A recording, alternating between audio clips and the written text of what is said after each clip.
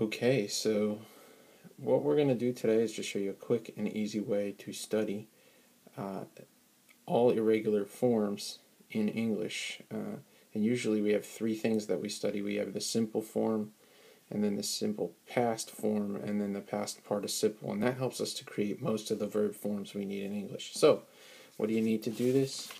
You need a 3x5 card. As you can see, 3x5 card, or any other kind of paper around this size that's pretty thick so you can't see through it. That's very important. The other thing you need is a pen, and that's it. Okay, so what we do is we fold that card in half.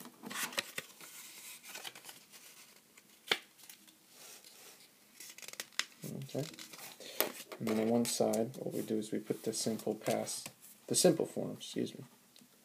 Simple. So we write, let's say, break. Okay? So here we go, simple and break. On the other side of the card we put past, or you could put simple past, but past we put broke. Okay? So there you go. Then in the middle, I just usually put PP for past participle. Okay, we put the past participle. Broken. See that? Alright, so when we want to study, we just look back at the front of the card. We say, okay, my main verb, my simple form of the verb is break.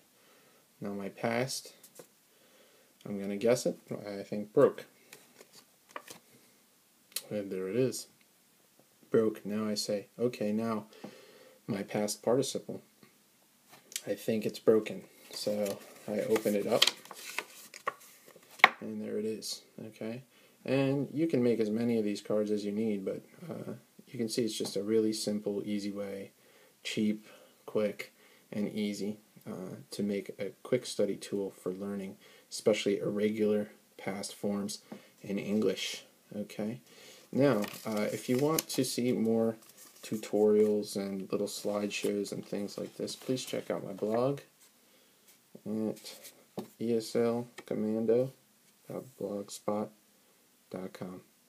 Okay, thanks. Take it easy.